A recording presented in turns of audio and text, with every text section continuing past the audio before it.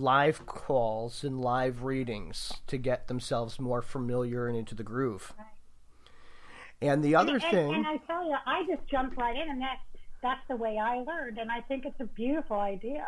And I think it is, because they seem to get left out of a lot, and I want to help lift people and, build a stronger community, and speaking of community, I'm also going to be launching in February a second show twice a month on Fridays that is going to be community events. I know a lot of people all over the internet that have classes and courses, whether it's bone reading and tarot reading or tea reading or conjure classes and classes on magic or making lamps. So this show is specifically going to be set just to give a rundown of all the things happening in the community and how to get a hold of the people that are putting on these different events.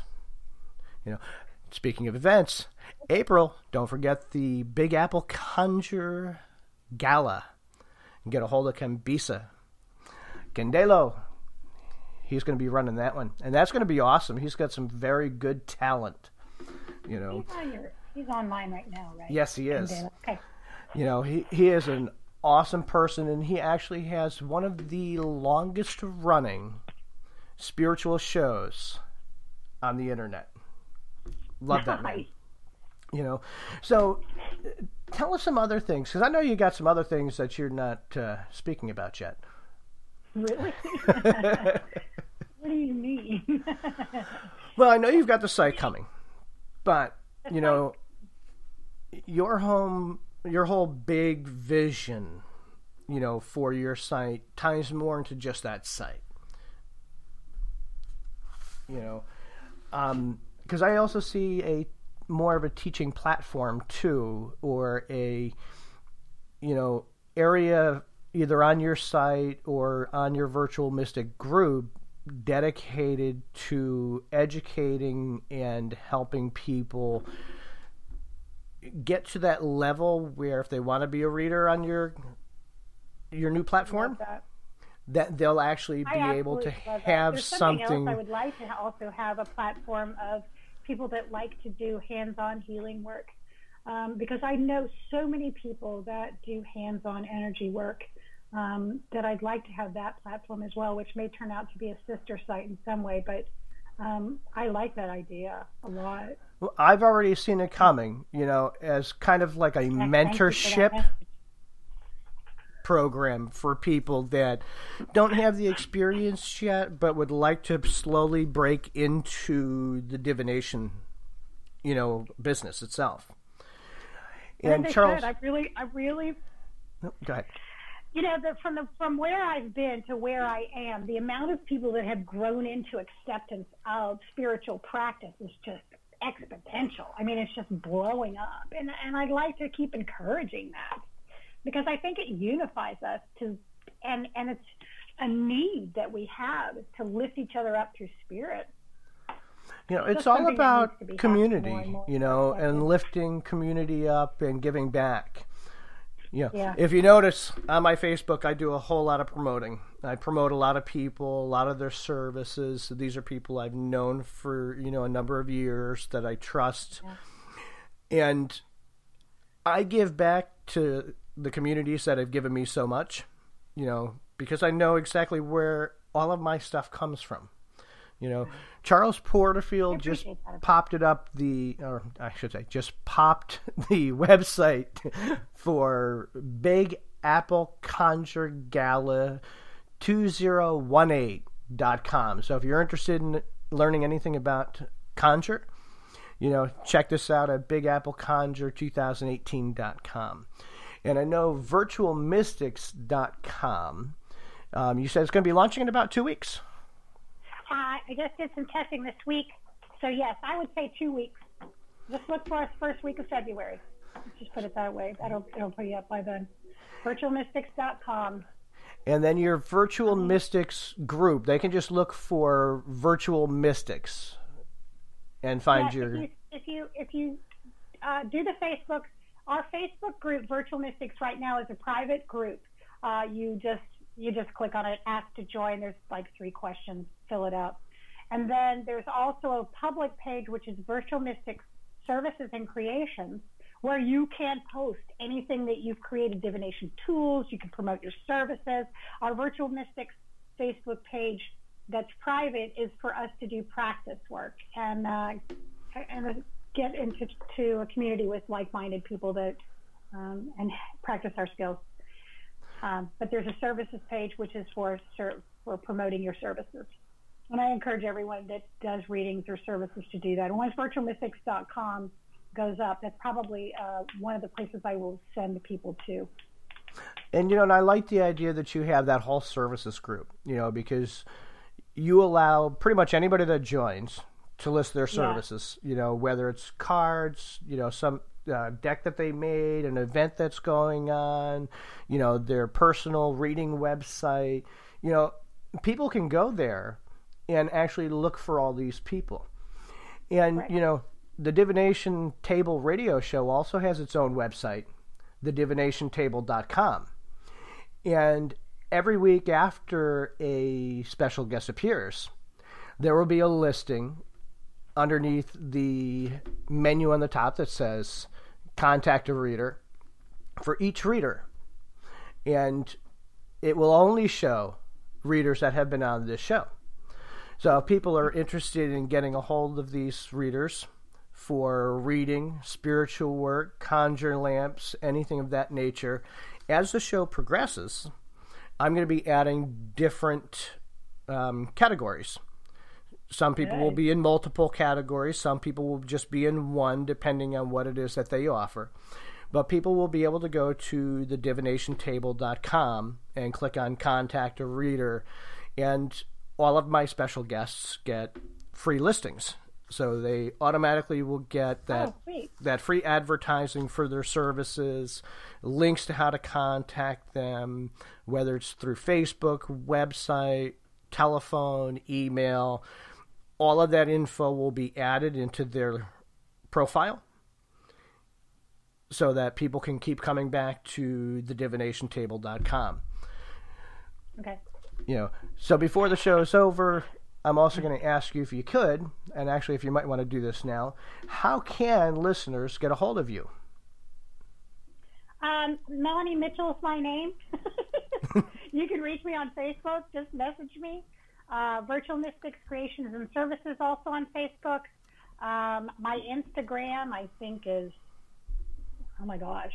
There's a Virtual Mystics Instagram. There's a Melanie Instagram. We have, I think there's my LinkedIn is all, I think my Twitter's the same, Virtual Mystics.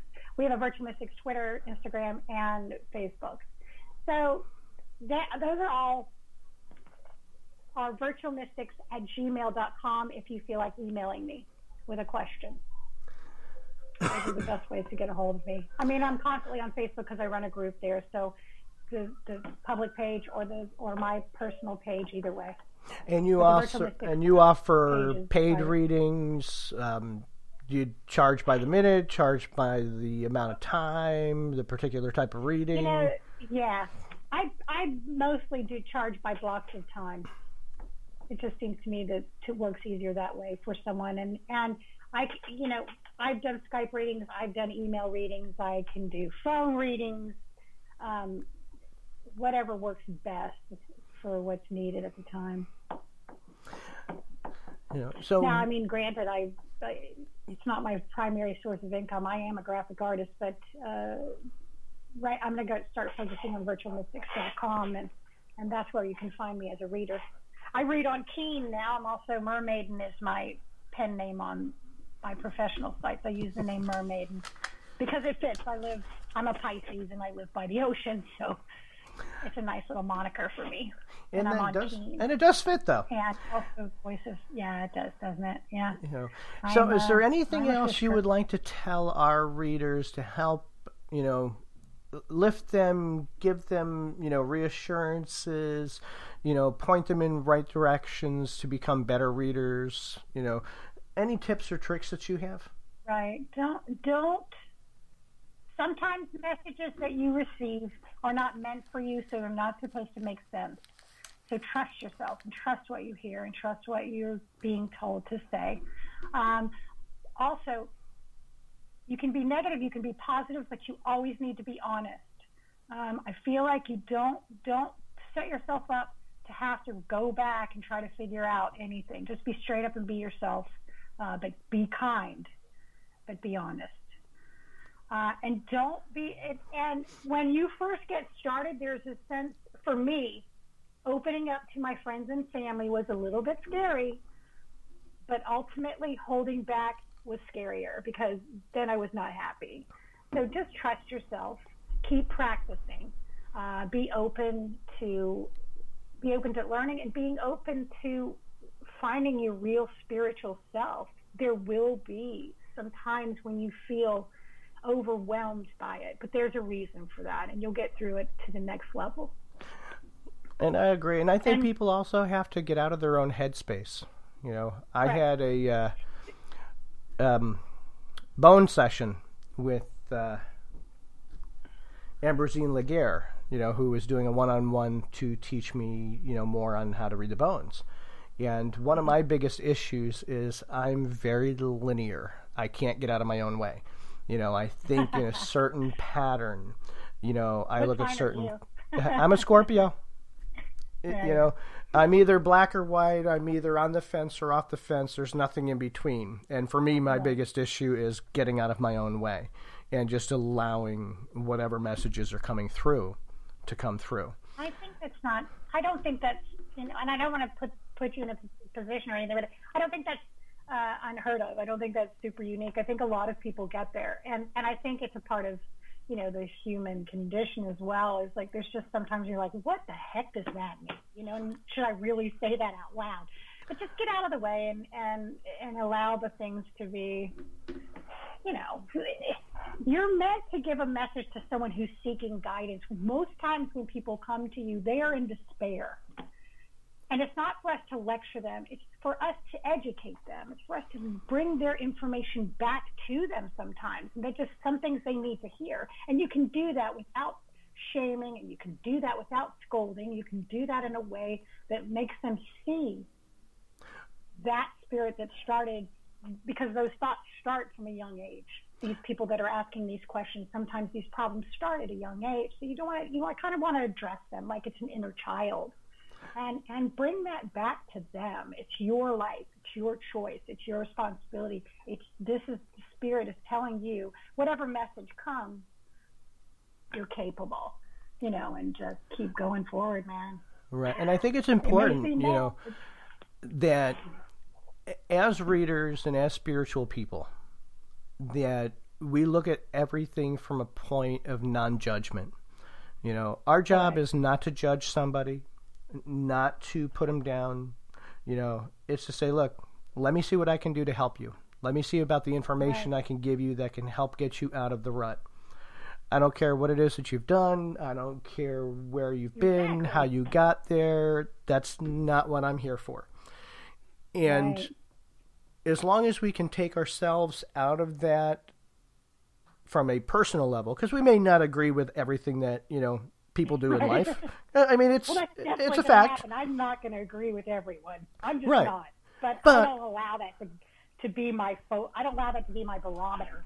You know, right. And as long as we remember that, then you know, we're in good standings, because we can turn around and give them non-judgmental information and say, look, this is what I think that you need to do to resolve the issue that you're having. You know, whether if you're a spiritual worker, they may want to do a bath. They may need to do a ritual. They may need to do a cleansing. Yeah. If you're doing a non-spiritual reading, you know, you're drawing upon life knowledge, things that you have done through, things that, you know, you can say, well, you know what, I've been through the same thing. Maybe these are some things that are going to help this person. Yeah. You know, and draw upon what you know. And the most important thing, if you have absolutely no idea how to help this person, refer them to somebody who can. Because there's nothing worse than, you know, doing a reading for somebody and saying, well, I know I can't do anything to help them. I'm just going to take their money. No. let's go ahead and push them over to somebody that specializes